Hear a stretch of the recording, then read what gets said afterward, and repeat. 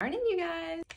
Today I'm going to get filler and I am so excited because I'm gonna get filler in my cheeks and I haven't done that since I was about 37. And I've talked about this before. I didn't really like the results. And then lockdown happened and honestly, I could not afford to do something like that. And I got pregnant with Isla. So honestly, all I want is for my eyes to just look a little less tired. Aging is so beautiful. There's nothing wrong with either thing. You can do whatever you want, whatever makes you feel good. It's all about self-discovery. You might even discover that it's not for you, and that's okay too.